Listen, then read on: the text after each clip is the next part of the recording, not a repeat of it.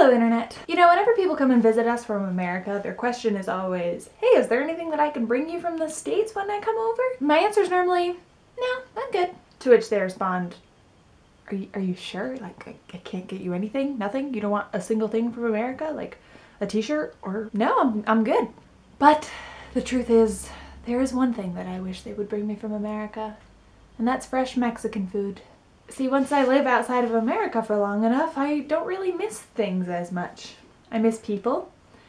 I miss peanut butter, but we normally order that off of Amazon. And I miss food. I just miss food.